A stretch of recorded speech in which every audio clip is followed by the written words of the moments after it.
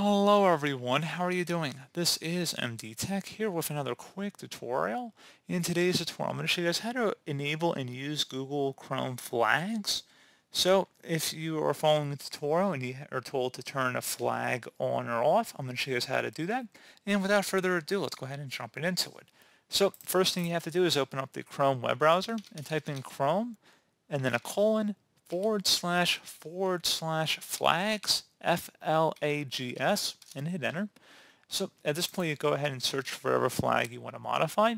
And then if you want to scroll down, again, you really want to know what you're doing before you turn any of these on or off. Just don't come in here and start randomly turning stuff on or off unless you have a purpose to do so.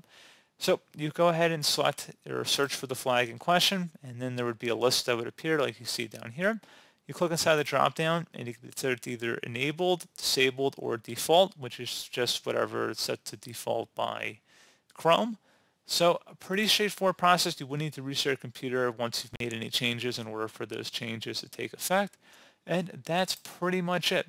So as always, thank you guys for watching this brief tutorial. Do hope I was able to help you out, and I do look forward to catching you all in the next tutorial.